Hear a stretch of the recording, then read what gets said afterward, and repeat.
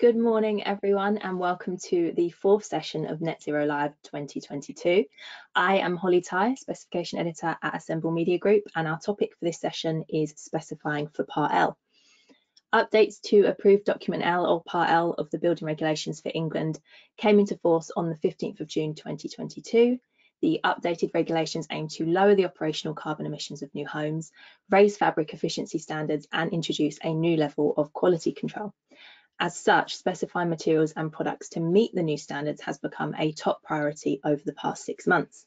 In this session, we're going to hear from a panel of experts as they outline what the fabric requirements are, explain the specification responsibilities from a Part L perspective, and how decisions can impact compliance.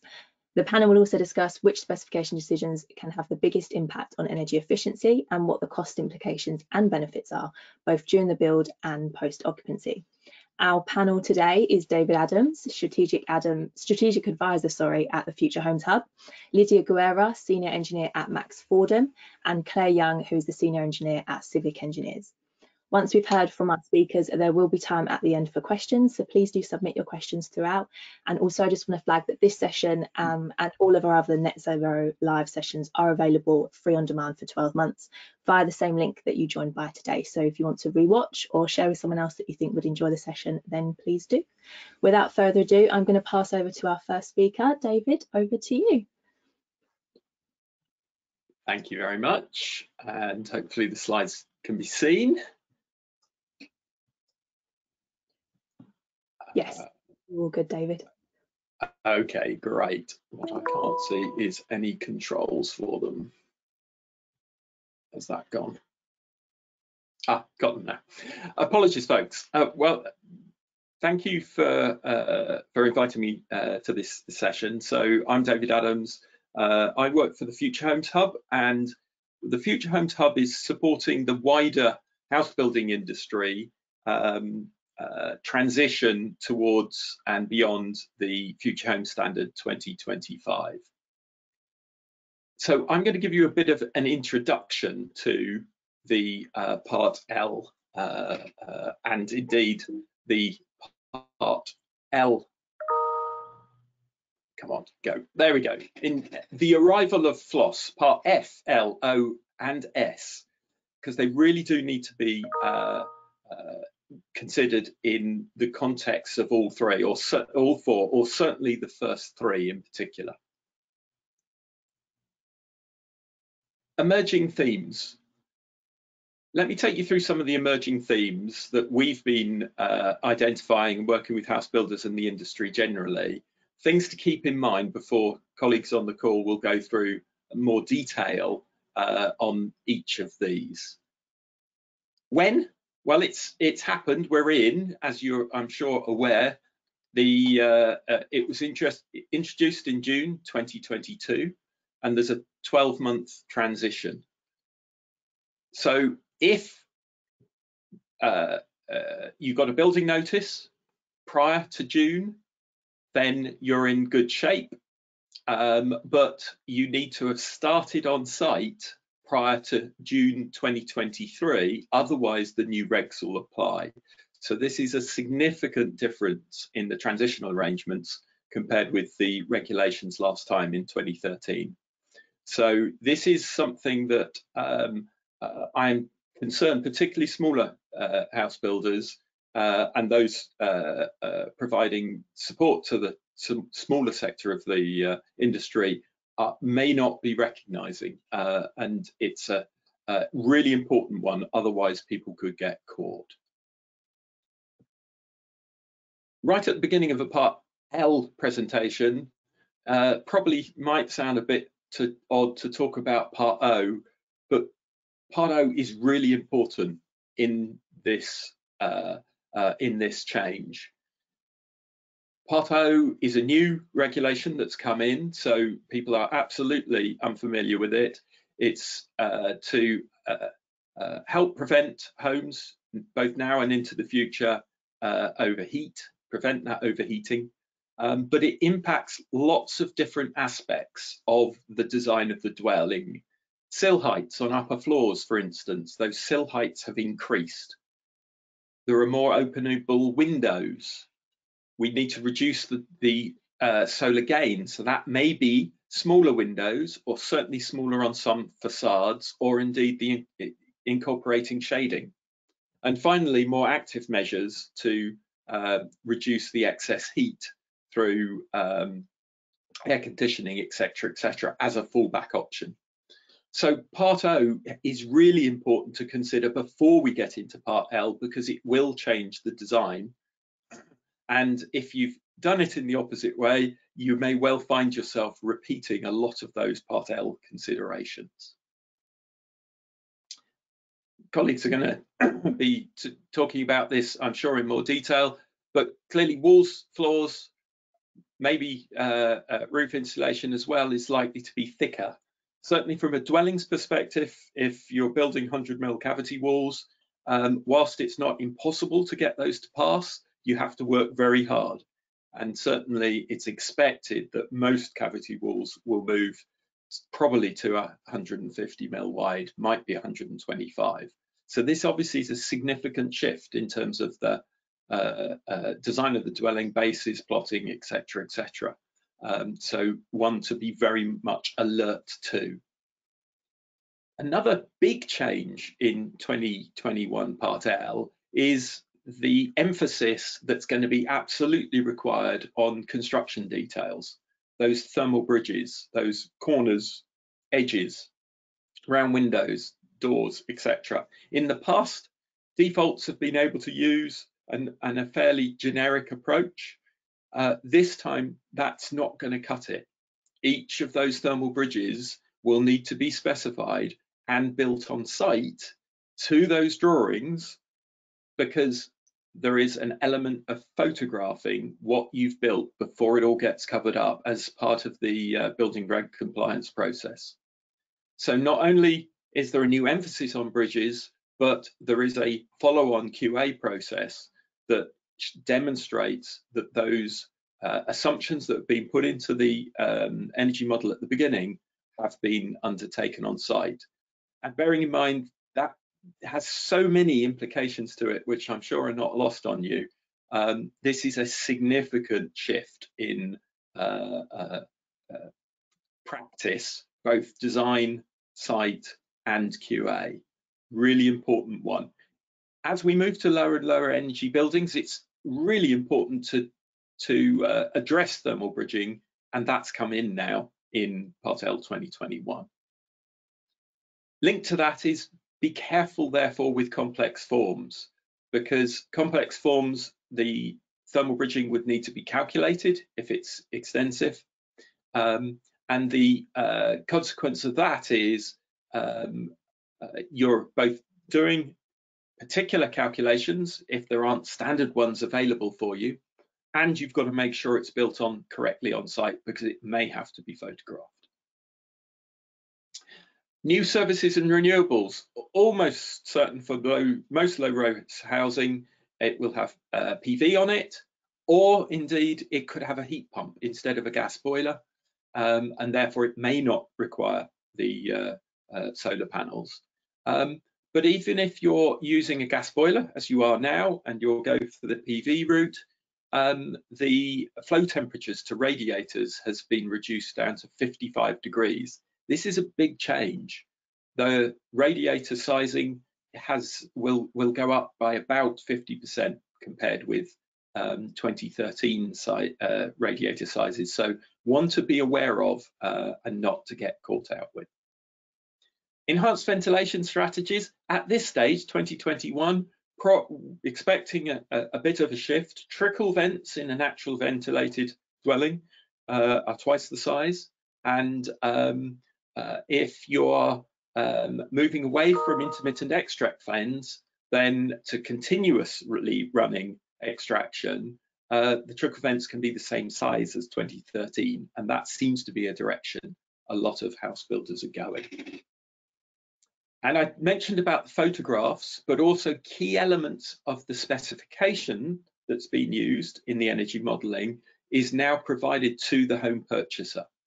So the home purchaser is able to look at the high-level assumptions that have been made about the home that they're buying, and clearly That's important, therefore, it absolutely does follow that those elements are undertaken on site.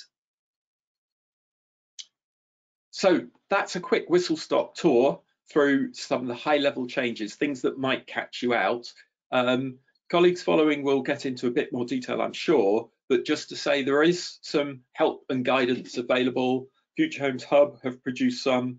Clearly there's a lot in magazines as well, but we produced a couple of guides on Part L. This isn't how to do it, it's not a how-to guide, it's a where to start guide, and it touches on a number of the points that I've just made, but obviously in more detail, gives some helpful tables for that starting point.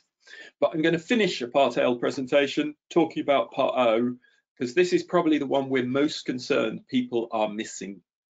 Really important to get that Part O consideration done first, prior to things going into planning, because it could affect planning.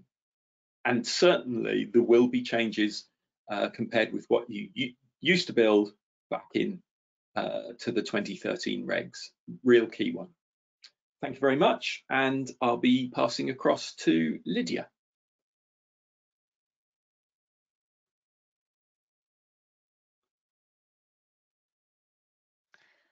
Morning, everyone. Hope you can all see my screen. I cannot see you, so hope it's all good. So yes, so following on from what David just said.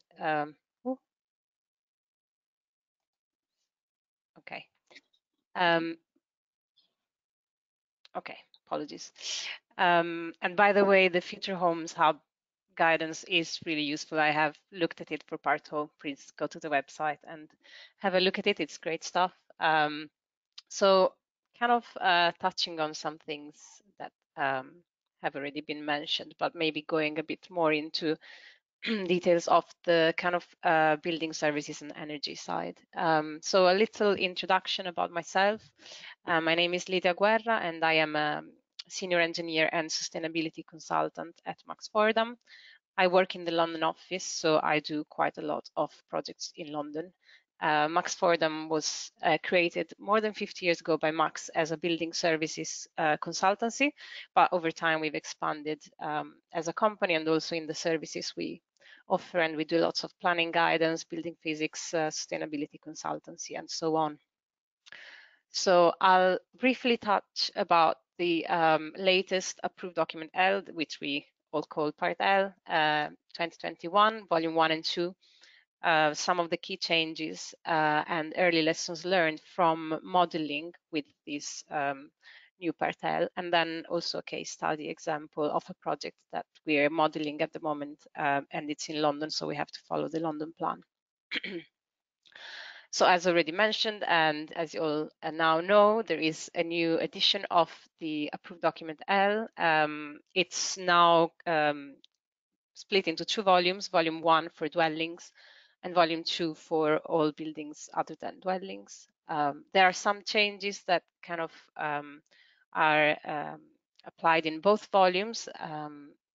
It has been mentioned before, the notional building now has an improved fabric, and the thermal bridging penalty has increased. So really the default value now is giving you something around 15% penalty, both in Volume 1 and 2, compared to the notional. So really, really important to think about those thermal bridging details early. Also, the notional building now has got photovoltaic panels on the roof. So that's included. The renewable energy production is included in the baseline case. Also, another really important thing for the kind of carbon emission aspect is the carbon content of the grid. So the energy grid has a carbon factor, which it relates to the carbon content of the generation of this energy. So the gas carbon doesn't change. It's been 210 grams of CO2 per kilowatt hour for many editions of the building regulations, while the electricity carbon factor has been steadily declining. Just think that it used to be 519, and it's now down to 136 grams of CO2 per kilowatt hour. So for the first time in Partel, the electricity carbon factor is now lower than gas, which means if you're using heat pumps, if you're using electrical systems in your building, you're likely to have an advantage in terms of your carbon rating compared to a gas boiler or anyway a fossil fuel supplied building. Just a bit on volume 1, there are now 3 parameters that we need to comply with. It used to be 2, and there is a new parameter which is a parameter for the primary energy rate. So this is a parameter that's influenced both by your fabric and also by your fuel. So a couple of key changes in addition to the ones I mentioned earlier. As I said, there is a new metric, the primary energy factor. There are photovoltaics panel on the roof of the notional building, and the notional building also has wastewater heat recovery in his showers. So it's a system that allows you to recover heat from the wastewater, mostly from your showers and baths, and feed it into the cold water, into the same or other showers in the dwelling. And also there is an emphasis. So in London, you're asked to connect, if possible, to a heating network. But if the network is existing, then your actual building will use the same parameters as the notional. So the notional will actually match you, which makes it quite hard to improve onto the notional if you're connecting to an existing heat network. So we've been modeling a few projects, and early lessons learned is that because the notional dwelling has a gas boiler, if you use heat pumps, you are likely it's likely to be quite straightforward to pass the 2 parameters that relate to the carbon emissions and the primary energy. It is more complicated now to pass the fabric efficiency parameter, as was mentioned before as well.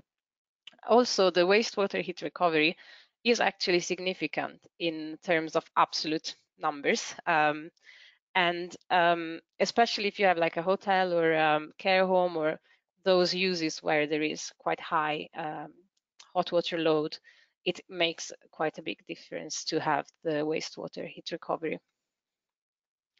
This is just a slide summarizing kind of the fabric changes into the old and new notional dwelling specification. It's quite a tight specification, quite demanding values, and it's also showing you've got the wastewater heat recovery and the PV system, and also the lighting has become more efficient in the notional.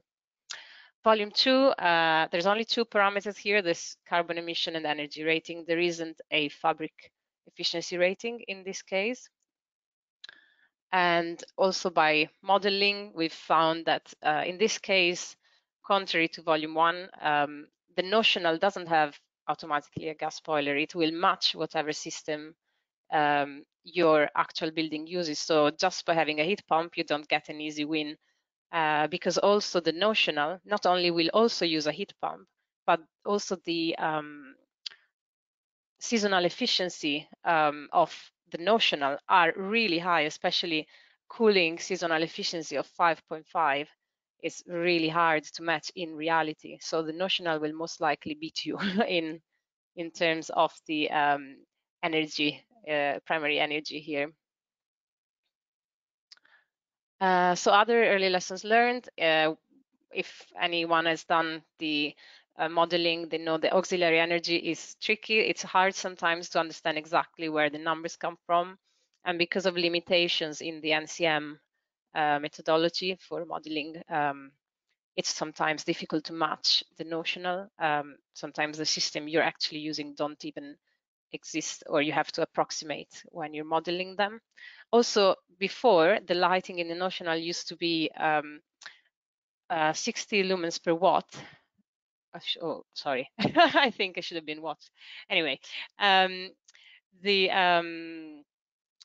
used to be quite like almost, how do you say, something out of jail card, where you could kind of match the notional on the other systems and just use very efficient lighting, and it would give you the saving you needed to pass. But now, because the notional's lighting efficiency has gone up, it's become quite difficult to do any better.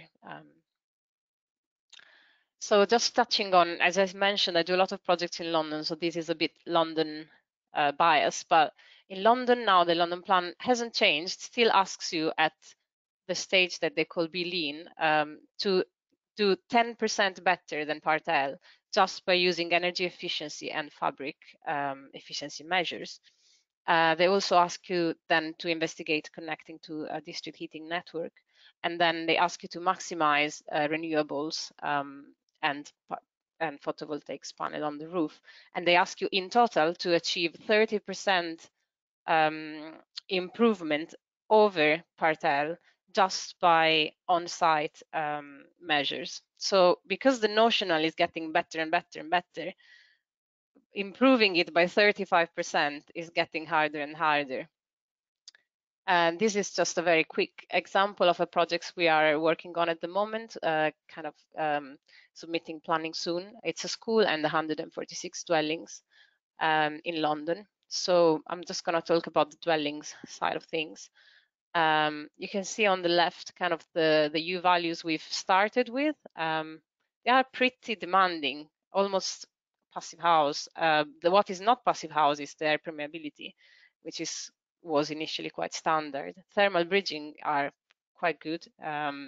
We use quite a good value, and we initially didn't have wastewater heat recovery, and you can see that we didn't achieve the 10% saving over Part L. So what we did then is we've changed the windows to triple glazing.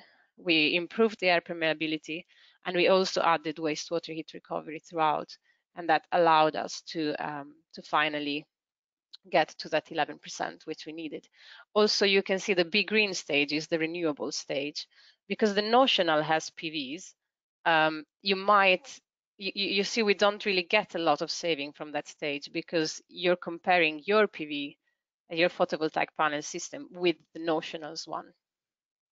So couple of findings, as I mentioned, it's really pushing you towards passive house levels of fabric and air permeability to manage to improve over the Part L requirements.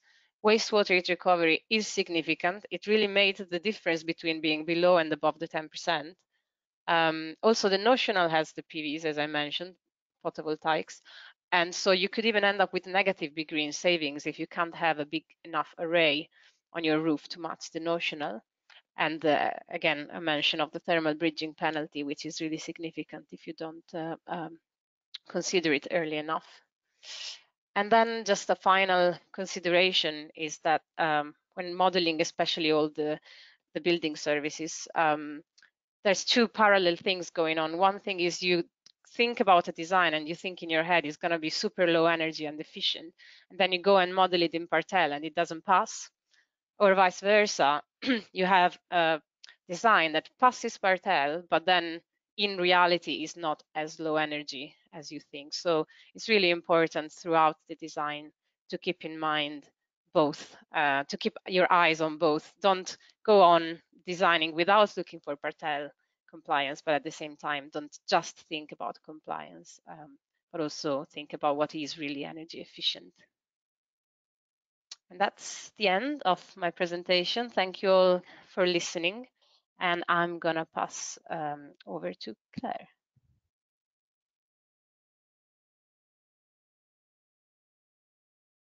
Hello everyone, let me just get my screen set up. It's going to go full screen for me. Yes. Okay, so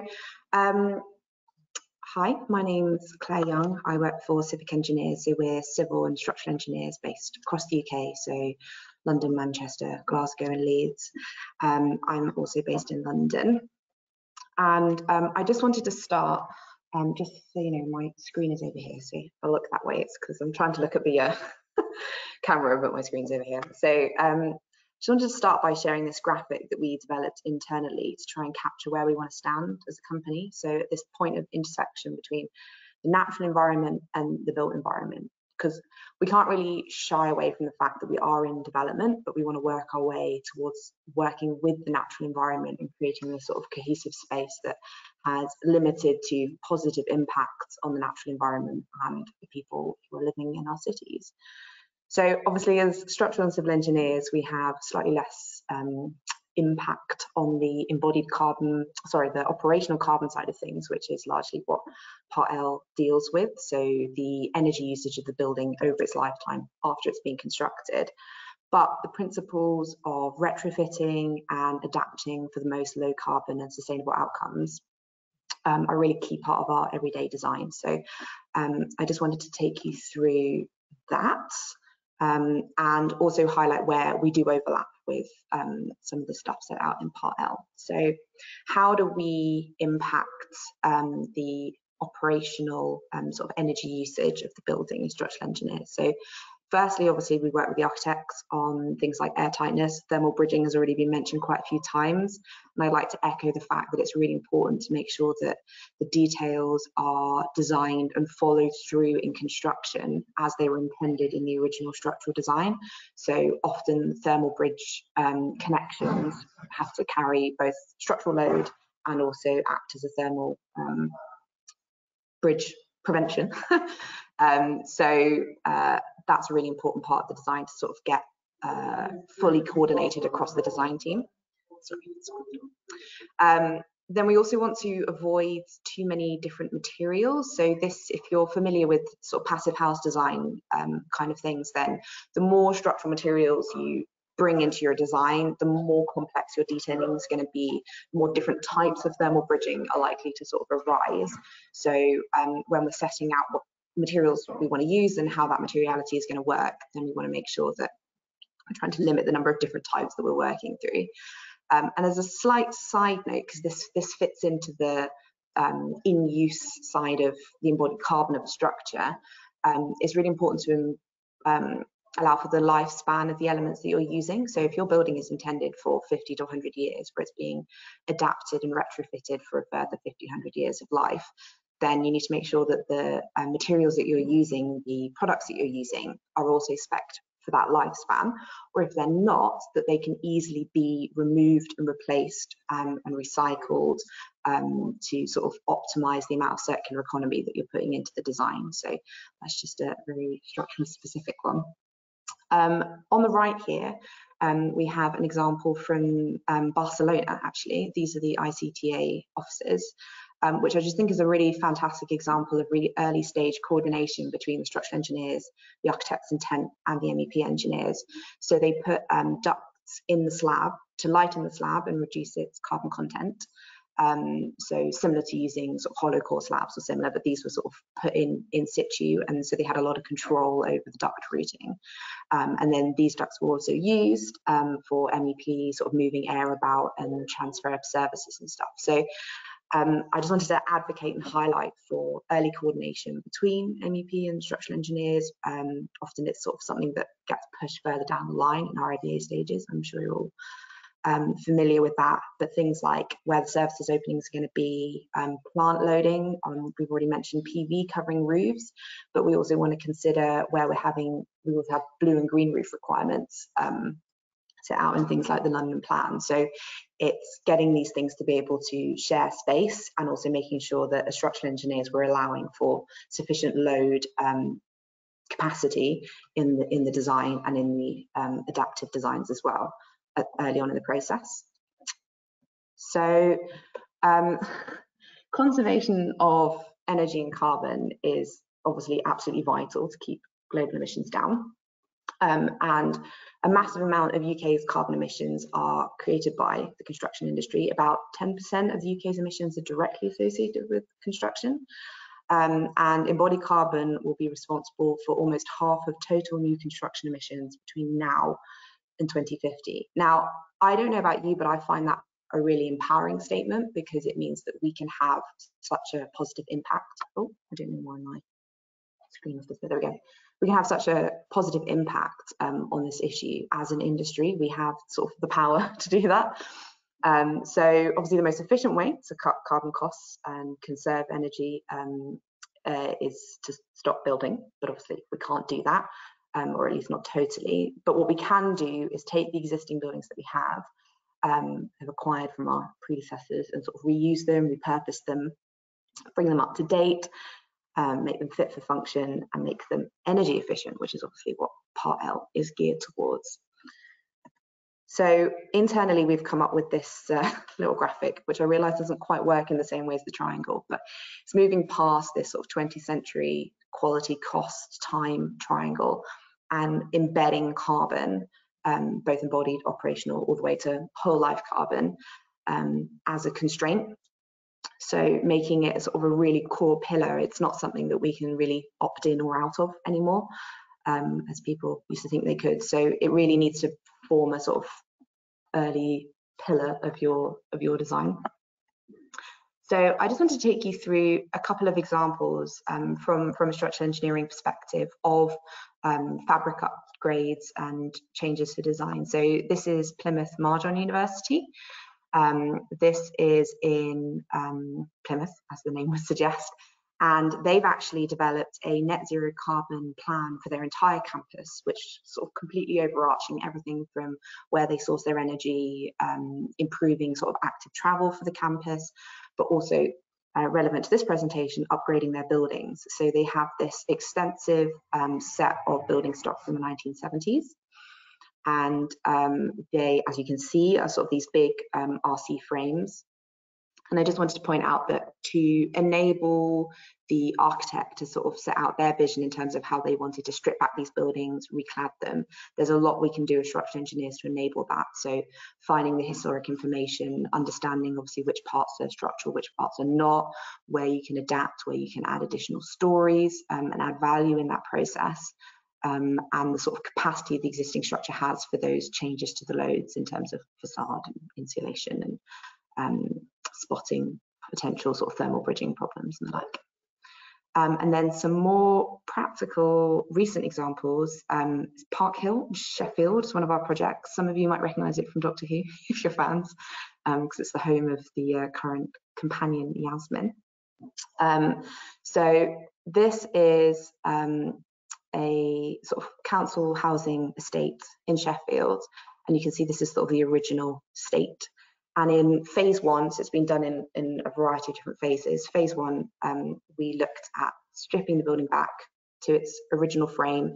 So we kept only the original concrete frame and the core walls, and then it was completely reclad, new railings put in, new apartment layouts, etc., etc. So that was sort of phase one, which is a really sort of basic look at keeping an existing building and upgrading it. But as we've worked through the further phases, we've realised there's more and more we can do to retain as much of the existing structure as possible and reduce the amount of embodied carbon of new structure that's going in, while still enabling the architects and the MEP engineers to create an efficient design in terms of energy consumption. So you can see for phase two, we've actually managed to keep most and all the masonry panels. We've carried a lot more repair works out of the existing concrete. So this is phase two with the sort of existing panels still in place, but they still replace the banisters that went across the railings. And then we've also got phase three, which is currently ongoing, where we're looking at retaining even more of the structure. So you've got the existing concrete balustrades have been retained, which it might seem like a small thing, but across an estate of this size, keeping all those elements in place and working out from day one how you can integrate that existing fabric with your proposed fabric to meet those standards, to meet Part L, but also to reduce the amount of embodied carbon that you're adding into the structure is really, really critical. So that's everything. I just wanted to flip back really quickly, just sort of remind you the reason I was showing those examples is this graphic here, where we have the operational energy of the building and the embodied carbon as sort of like a traditional building that would have been built over the last 50 years or so. And now as we slim down that operational energy in accordance with Part L and sort of modern net zero design standards, then the embodied carbon wedge becomes the defining wedge. So it's just to point out that these things don't have sort of distinct borders. Everything overlaps with every other element of the design, as we all know. And it's really important to keep these things in mind and not treat it like a sort of tick boxing exercise. Thank you very much. Thank you so much, Claire. I think I'm going to ask everyone else to join me back on the screen, if that's okay. We've got lots of questions, so obviously people were really interested in all your presentations. Hello. Lots of the questions were on access to slides and also access to the webinar for people that join late. That will be made available to all of you at the end. I'm going to dive straight in and let you guys pick up whichever questions you feel you want to answer. One question we had was, would anyone have any thoughts about what might change in the role of electric heating in new homes, given the changes to the SAP calculations? This person's thinking particularly of smaller dwellings.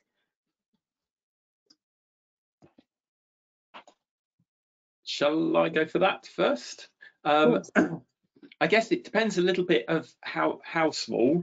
Where you, I mean, ultimately in 2025 Part L, which just a little bit of a flag, the consultation for that is going to be late spring next year. So there is work going on the 25 standards. That will go to an electric heating of some form, irrespective from that point onwards. At this stage, you can stay with a gas boiler, provided you've got renewables with it in some form. And I think most of the major house builders, not all, has to be said, most of them are going gas boiler still with PV because it's a technology combination they understand. But it is giving them the opportunity to start to put their toe in the water with regard to the likes of heat pumps. With a small property, depending on its form, factor, etc., it may be one where there are a different set of heat pump options available. If it's very low heat loss, then exhaust air might work for you, provided it is done very well, I would emphasize. But certainly, you know, heat pumps, absolutely. And if you think about it, where we're headed is to an electric heating world. So I would encourage people very much to look at the electric options, because that means that we have one less retrofit every time you do that round the corner. But I also appreciate sort of commercial realities of us stepping in that direction. Perfect. Can I just maybe add something? Yeah, it's great that David mentioned this 2025, because so I think really it's kind of all a bit about the fabric. So if at the moment, if you have a new build with a really good fabric, almost passive house, then an electric heating will basically, your demand for electric heating, if the demand for heating in general will be so low, you could probably get away with direct electric because you're still comparing with a boiler. But when in a couple of years time, the notional will also have an electric heating, then your direct electric will really struggle to pass. And also, just emphasizing what David said, I think the electrifying the heat is really the key to the future, because the grid, the more renewables are built, the more the grid, the electricity grid, becomes low carbon, up to a point maybe in the future where it will virtually be zero carbon, because all of the electricity that goes into the, if all of the electricity that goes into the grid is generated by renewables. So really, that's the where we should all be trying to get to. And I think there is also the reality of the of construction right now, where and it's still possible to do the direct electric, but I think in the future it's gonna penalize you if you have direct electric compared to any form of heat pump that has a much higher efficiency compared to the direct electric system. Thank you. Moving from electric to hydrogen, somebody did ask, are hydrogen-ready boilers recognised within the regulations? They've said this may be the only option where space is restricted for ASHPs. Oh, interesting one. My understanding is no, and the reason for that is even the government are only making a decision in 2026 on hydrogen, and that doesn't say it's going to be available in 2026. It will be, you know, if they said yes, then it would be probably in the 2030s come available. I just put a little caveat in there, be really careful how much this hydrogen's going to cost people. It's a fantastic fuel, but probably not for heating homes, because it's going to be too expensive, and that's just the physics of, it's much better to turn it into electricity, yeah, even if you had to store it in hydrogen form and then turn it back into electricity and then put it at a heat pump with 300% efficiency. So the question in terms of space, I think there are some really innovative solutions around, but that may drive you towards more energy efficient fabric. So you drive that heat requirement right down, which again opens up your options for those heat sources. Okay, we did have a question regarding fabric as well, regarding the fabric first approach. Does the panel think the new U values are particularly ambitious? Maybe I can start. I think that they are ambitious. I think that we should be ambitious. I think the London plan asking you to improve by 10% over it is becoming maybe overly ambitious. I think we, as Claire mentioned earlier, we need to also think about the embodied carbon. So there will be a point where making, like, getting to that level. Passive house is amazing, and as many houses as possible should be passive house, but not every building, not every type of building also can be passive house. But also there is a kind of a balance point to be struck between adding a whole lot of embodied carbon to your building to get a very, very small additional saving, because there are massive savings at the beginning of the curve. When you get to a certain point, then the savings in energy use become a lot smaller. So yeah, I think that's yeah, and especially I would add to that you know, at the moment, if you include a lot of embodied carbon in your design, bearing in mind, as we've already discussed, that the grid should ideally be fully electric and renewable in, I mean, later sort of 2050 or whatever, that for a large proportion of the building's life, it won't be producing emissions through its operational energy. So if you include a lot of early stage embodied carbon now, we can't take that back or save it or make it more efficient over time. That's already sort of spent. So yeah, there really is that balancing point, and it's important to, that's why it's important to consider the whole life carbon and really have all of those numbers next to each other so that you can properly evaluate how your decisions are impacting that.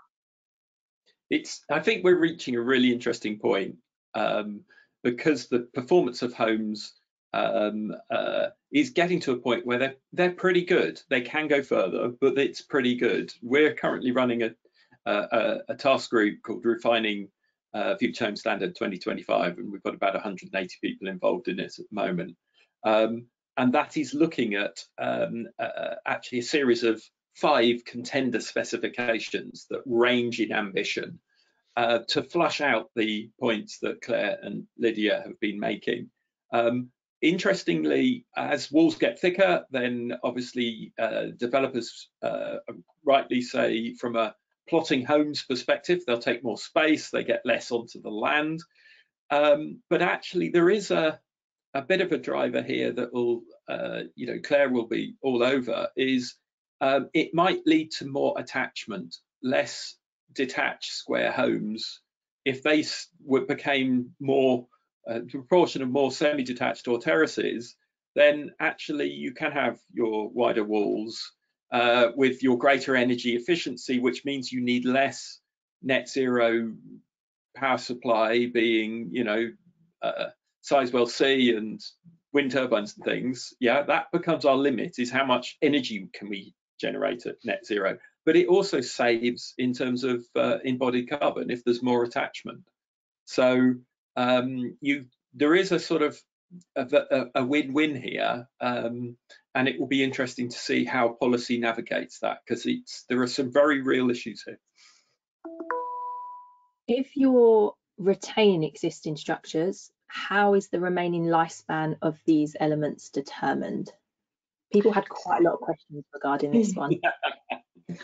I mean, fundamentally, obviously from a structural perspective, that's for the structural engineer on the job to sort of determine, and that will come through a whole combination of the amount of existing information that's available. So whether you can access the original drawings, the original design to fully understand that, the amount of testing and investigations that you carry out to be able to justify sort of further long life, and then the amount of remedial works and retrofitting that you do.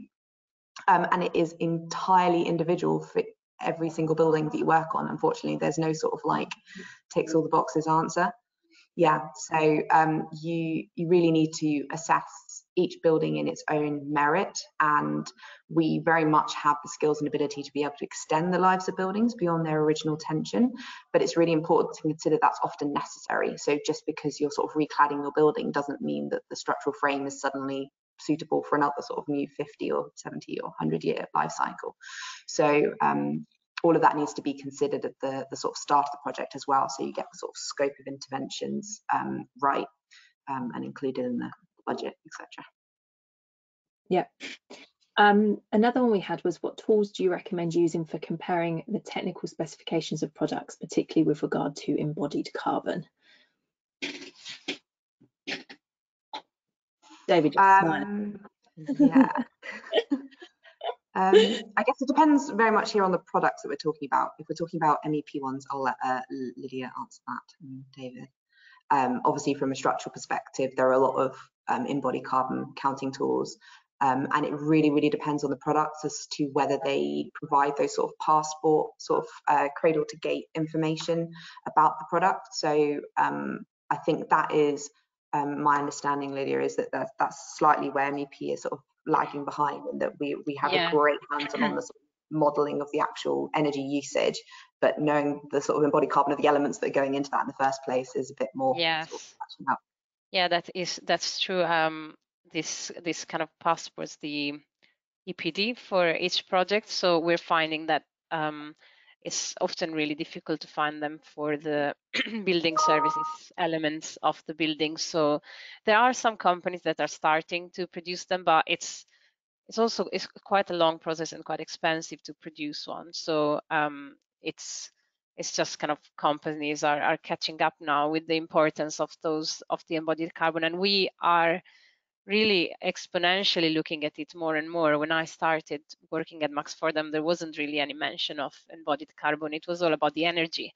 But now the focus has really shifted, and carbon has become the real metric. So companies are catching up and are starting to produce more and more EPDs.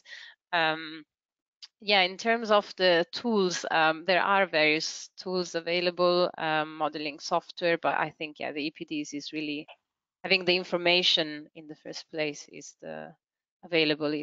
where we should be getting towards. Yeah, and I would say that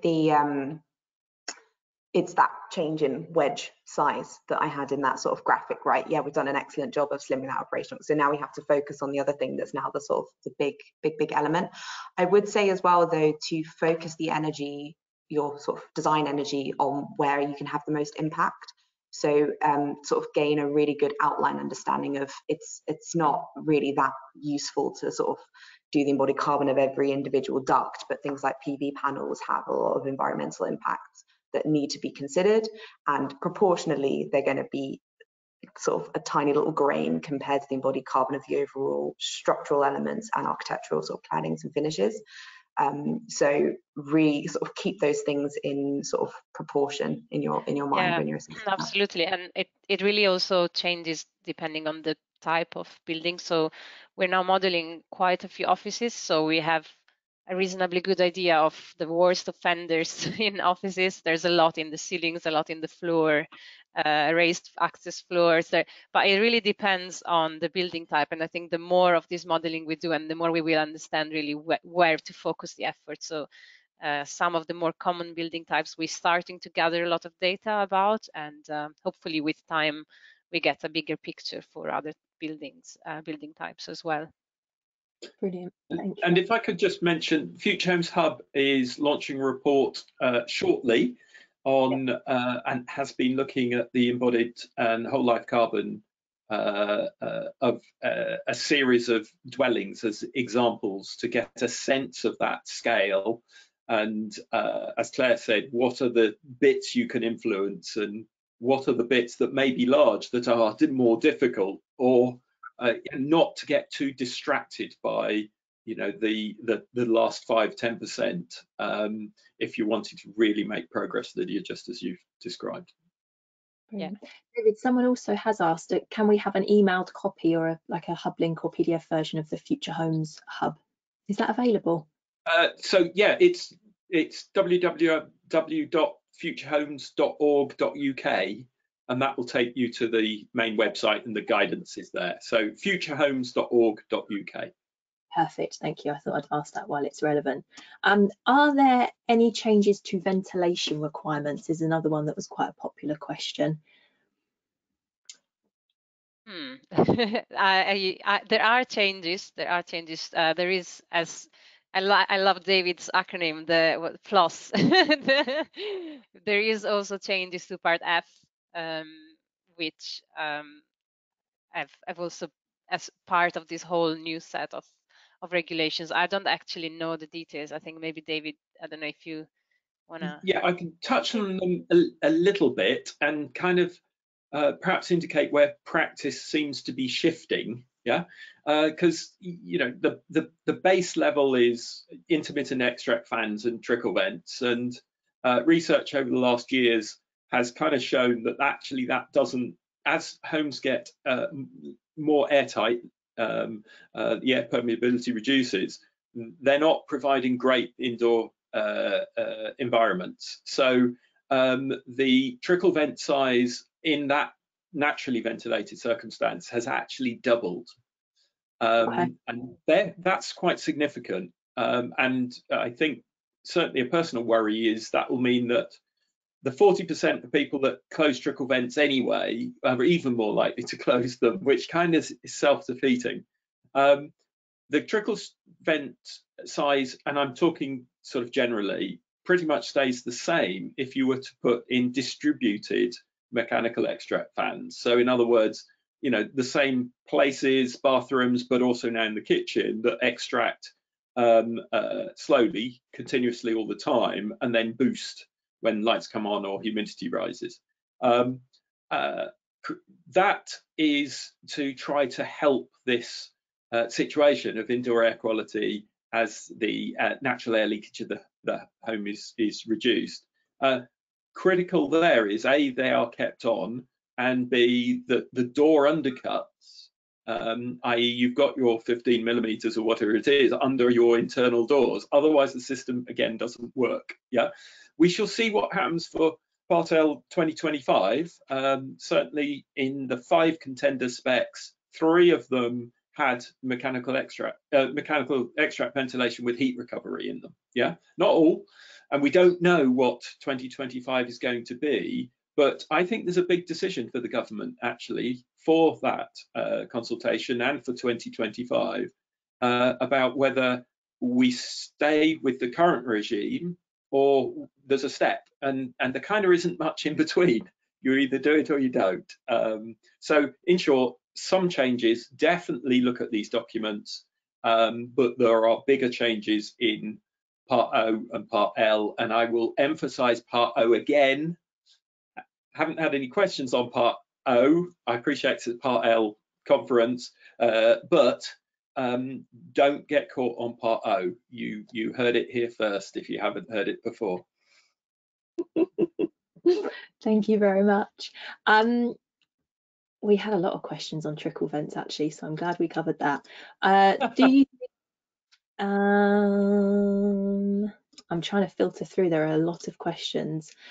Are heat pumps really the way to go, given the number of external units which will appear on the side of any large projects? Are we building issues for future going down this road? Well, I think, sorry, I'll start, but I saw David smiling. So I think at the moment the answer is yes. It's just in terms of the availability of the technology. It's already available, it's to scale, it's like reasonably in terms of cost, and there are various types of heat pumps. So in a bill, for example, you can use a heat pump to do your hot water rather than your heating, because the more, I think, as we mentioned earlier, the more your fabric becomes really good, the lower the space heating demand. We're seeing now in flats, for example, in London, you could have a space heating demand of 2 kilowatts and a hot water demand of 40. So you could choose to use your heat pump to produce the hot water. And there are various types, as I think David earlier mentioned, the exhaust air heat pumps, where you actually don't even have an outdoor element to it. And there's the technology is constantly evolving, and I think from our point of view, the answer would be yes for now, because it's available and it's already at scale, and it's really the way to electrify your heat that you can do soon, and it's gonna need less retrofitting in the next couple of years. And I guess I would add, look, we've got 29 million existing homes, yeah, that a vast majority have to get off gas. You know, heat pumps is they're much obviously lower efficiency, even if they've been improved in most circumstances. Yeah, the heat pump technology is an amazing technology because of its efficiencies, and we all have 2 or 3 heat pumps in our house anyway, being the fridge and the freezer and what have you. Yes, we need to get our heads around how do we design with outside units in that design architecture thinking, and we'll need to adapt to that. But you know, I'm always amazingly amazed and impressed by how clever designs can become, and I wish I could think that way. And I have to say, when I was first doing heat pumps a few years ago, they were horrible looking units as well, very industrial. And I had a bit of a argument with a few heat pump manufacturers saying, I've got this beautiful house that I've just spent an enormous amount of money on, and you've stuck that in the back garden. You know, we can do better than that. And some of them now are. But I also accept the question. It is something different in the garden. Yeah, I don't like my bins either. Yeah, but I've kind of got used to those, and we can, I'm sure, do better with a heat pump. And it's, I guess, going that sort of carbon quadrant that I showed in my slides, of just really considering it as a fundamental core component, that obviously if there's a different option for your site that's going to give you the same energy efficiency, feel free to go for that. But if you consider these things from the very first point of design, and you're not trying to sort of shoehorn them in later and going, oh well, it's messing up all our plans. It can't mess up your plans if it's originally part of them and it's part of the original design intent. And it's not something that you can sort of choose to omit for aesthetic reasons or choose to omit for cost reasons. You just need to build that in from the start. And unfortunately, there's no way getting around that. We've been doing that for the last sort of 10, 20 years, sort of pretending that it's not a problem, but that really isn't an option. Thank you very much. I think we've got time for another question. What are the risks to the grid if we all go for all electric? I've had experience with the grid not having enough capacity locally for us to drive electric solutions. Yeah, it's a very good question. I think in the long, so the issue with the grid not so much is the total load, is the peak load that's connected to it that the grid needs to be able to sustain. So in a way, kind of the future probably is being able to have electricity storage that will help shifting that peak. So if you could store some, for example, you have your panel, your photovoltaic panels, you store some of that electricity so that you can use it at a later time, maybe in the evening when there isn't sun anymore, but you're not then resourcing to the grid because you've stored it. So that's at a local kind of scale, but it could also be at a more centralized scale. It's really about being able to store the electricity and to kind of flatten that peak, which is what makes it difficult for the grid to cope. Yeah, and I'd add that the DNOs and developers, etc., are very aware now of, and the planners. We've got a planning group here with this Future Homes 2025 task group as well, of understanding how all these things need to connect, because we do have to reinforce the grid. That has to be phased, so it needs to be focused on the areas of most need. We need to plan where to build where the grid is already strong, not where it's immediately needing reinforcing. But yeah, there's a big activity that is required to reinforce the grid, but we can limit that and also the generation if we are smart about it. So you know, storage or shifting of demand, and new dwellings in particular, you know, are pretty energy efficient, and depending where it goes in 2025 could be incredibly energy efficient, such that you may not even switch your heat on that day. Yeah. So hot water wise, you can shift around. I think so. There is both there are all the elements here. It's coming together, but we're not quite there yet. And a bit of a plea on the call is the sort of control brains that sit behind controlling all of this stuff. They have a massive opportunity, but you know, could you know, someone's going to make a lot of money in that space, I feel, because there's a great amount of innovation that can take place. Because I think the other bits of the jigsaw are available. It's just not being put together yet. And I cannot think in my mind that having a brain in a heat pump and a brain in an inverter and a brain somewhere else makes sense. You need something that is going to connect these things together, and that's a gap at this moment in time. And we will drive change through the changes in design. So, you know, we live in a sort of capitalistic and sort of market-based environment. So the more energy that's being demanded and asked for and paid for in terms of the grid, the more the grid will be able to and will then expand and update. So it's sort of a bit of a chicken and egg. They can't just sort of produce a bunch of extra capacity in the hopes that people will use it. But then there's also the planning element side of things where things do sort of change too quickly for the grid to be able to adapt. But it will drive change at the end of the day because people need the power and they'll pay for it. Absolutely will, and that's where regs are important, because that gives investors, manufacturers, designers confidence in markets to come. And if people aren't aware on the call, that SAP 10.2 is the version we're at the moment. It's quite an average one. SAP 11, which is being developed and will be rolled out for 2025, is a half-hourly or likely to be based on half hours. So it's much more dynamic. And therefore, these opportunities of load shifting and storage can be recognized within a modeling tool. And we all know how, you know, engineers and house builders and everyone else is, in terms of pushing to comply, that will give them another route to consider, which means that it could happen very fast indeed. Brilliant.